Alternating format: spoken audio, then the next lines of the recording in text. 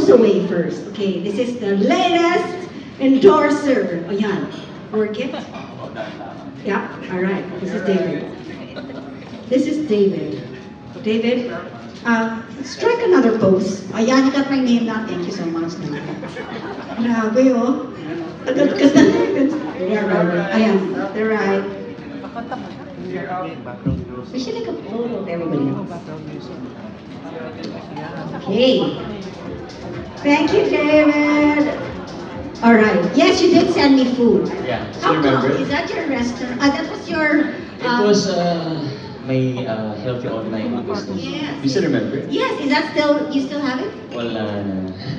So I guess you're an entrepreneur, Yeah. aside from being on the limelight and showbiz. How did you come about to come to being in your career on TV? Was that a long journey, or did they find and look for you? I know you're in that Ibarra and Maria Clara. Yeah. Well, actually, showbiz was never in my plans before. I was a basketball player, so parang at that moment, I felt like basketball didn't love me back. So I looked for an alternative for me to, like put my energy. That's why I got into acting. Was it like, were you discovered, or did you, audition for the role? I started modeling first. Oh, okay. And then Mr. Chinatown, and then I met my manager, Mr. Arnold Rivia. See, Hi. you have to make me a star. How nice. And then, did you have to do any special preparations for your role as on TV? I mean, on prime time? Yeah, I went on workshops, as in personal workshops talaga. So I paid for that myself. Yeah, all hard work lang. That's good, that's good. So does that occupy your entire day? Like I asked Tracy, what is your day like? My day, I start my day by, first thing I do is work out. And then afterwards, I meditate. And then, I try to read a book. Tapos, kasi parang I want to be in that zen mode where, like I'm creative. So parang like when it comes to business, I have so many ideas that I can implement to my businesses. Well, talking about businesses, what businesses do you have aside from? Well, I'm into food and beverage. Oh, still? So, Yeah. but it's not anymore that healthy. No, yeah, not anymore. So I have one in Murito, Alabang. It's a Sobra Cafe. So what? It's Sobra Cafe. Okay. And then I have Kuya Korea in UP Town. So soon to be a franchising company. Oh, nice. And then I also have a construction company. So if ever you have anything, I can. Yes, you can come to my house. How nice that you have actually diversified. How do you keep everything balanced? It seems like you just have so much work on your plate right now. Yeah, that's why sometimes I look super tired. That's why I go to do water days, but Yeah. relax. Yes. Do you actually incorporate that in your schedule? What is your favorite treatment? Favorite treatment is Balinese spa Oh, also. massage. Yeah. Like Miss Kasi Mary. since I'm always working out, so meron siyang like stretching and a deep tissue massage, so that like my muscles will be I released. thought it was like it's the thigh massage pala that doesn't have any oils.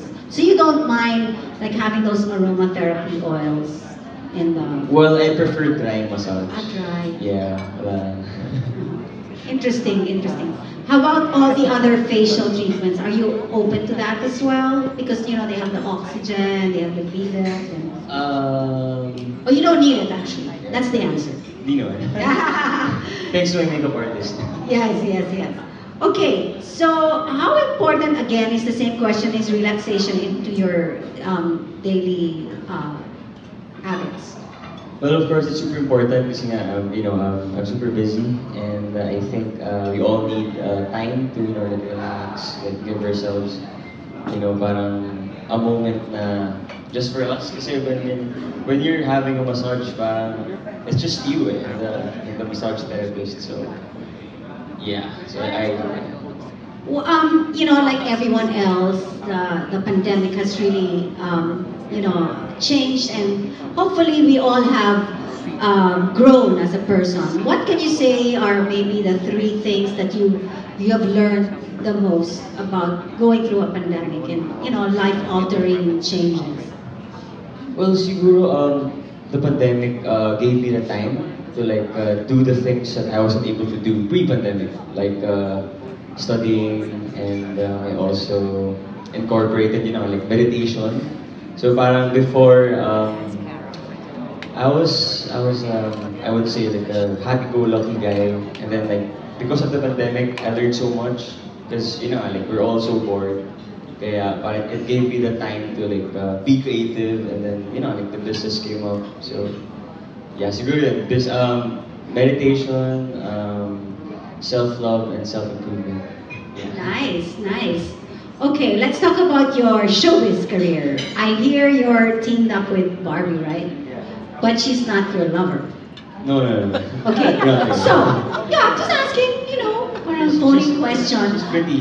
Yes, I know. How do you not get attracted to her? I mean, no, sorry.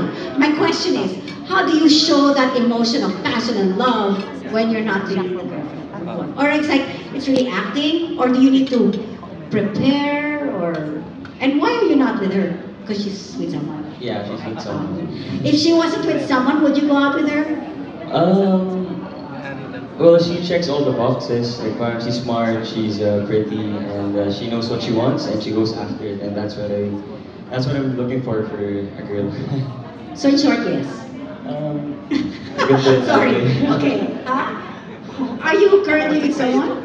No, I'm single. Oh, I'm available.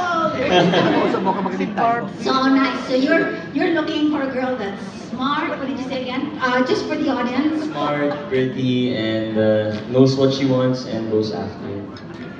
We're mga Wow. passionate girls. Like, parang may... Do you prefer a more dominant older woman? Just kidding. No, I have a boyfriend. I have a couple. Okay, sorry. But then would you prefer a more I know equal relationship, but would you prefer a more quiet or a more active, adventurous woman? I would say in the middle. Parang confident na... Okay. Ang laki ng playing field pala nito. Okay, all girls out there on the video, you have a chance. So let me ask you also a question. 5 years from now, where do you think you're gonna be? Baka with Blue Waters Pambansang. Oh, syempre. Aside from that, that's already a given. But aside from that, Siguro I see myself probably getting married in 5 years.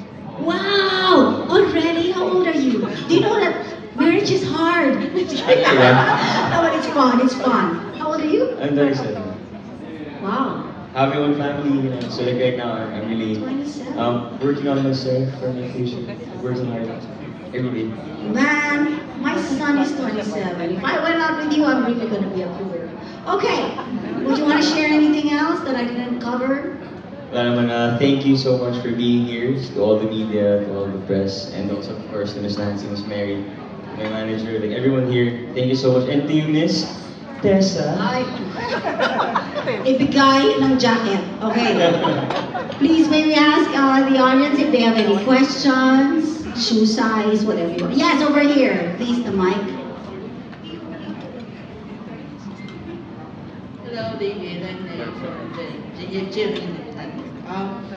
Question now, how are you taking all this to sudden Fame. Fame, fame. sudden fame? Well, it's honestly a bit overwhelming for me kasi I would say that I'm an introverted person. But then, I'm already here, so I'm just taking it day by day. And, bahala na. Yeah. Whatever. So do people stop you on the street now and say, hey? Yeah, it's actually hard for me to go around. Wow, I love it. Anyone else? Yeah, hi David. Don't you feel any pressure? Don't you feel any pressure that since Maria Clara and Ibarra is ending now, and to sustain your, of course, the fame or your popularity? I try not to think about it, but then sometimes I ask my manager if kung ano yung next plan and kung ano yung pwede namin gawin. Kasi syempre, it's hard to sustain a career like this, di ba? I mean, I don't want to be like a one-hit wonder kind of success. So, I don't know. I mean, for me, as long as I still study acting, like I still have to improve on that, and like of course taking care of my body and working out, and then just have to wait for the next project or opportunity.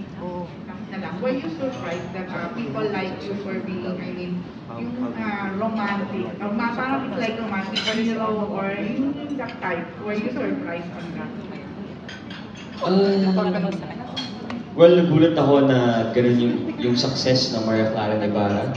Because at the start, I was just a supporting character. Tapos eventually, naging main character siya. So, mas doon ako nagulat na parang, kumbaga, sobrang tinanggap ng mga tao. And like, the hype is, you know, like, very on top talaga. Okay, thank you, David. Thank you, thank you. Here's GP Anarcon. David, with the success of Maria Clara at Ibarra and it's ending the next week, parang meron bang conscious efforts to choose your projects and next? Or ano na ba yung naiisip mong next plan? I think I'm doing teleserye again with Barbie. I trust my manager and GMA, so I'm just an actor. Ayun, again, meron din kami movies na gagawin ni Barbie for Terza. Pero, are you going to jump into that project again or are you taking a break first and prepare? I have 2 days break starting tomorrow. And then after that, balik ulit sa trabaho. Siguro sa teleserye, I would like to have like, siguro kahit 2 weeks break. Ganun. Pero, syempre kung nandiyan yung opportunity, like, who am I to say no? Thank you. Nice. And then the 2 days break, he was gonna check in Blue Water Day Spa. Doon ka na lang mag-regenerate. Do we have another question? Anything over here? There. Here, there's a mic. Hi David. Hello. Congratulations. Do you find spa dates romantic? And like, meron ka na bang dinate through spa? It's not all about love. Medyo lang. Yeah, of course. Actually, parang nadala ko na yung yung ex-girlfriends ko sa spa and yung mga couple rooms ko sa doon, di ba? So, yeah, parang romantic yung gano'n. Tsaka, kumbaga, sabay ka nag-relax. Siyempre, mas madalas naman talaga nangyayari yung mga dinners. So, like, yung spa, like, that's new, no? So, yeah. And parang earlier you said na you'll have a 2-day break somehow. Like, how do you plan to spend it? Of course, like, apart from spending spa.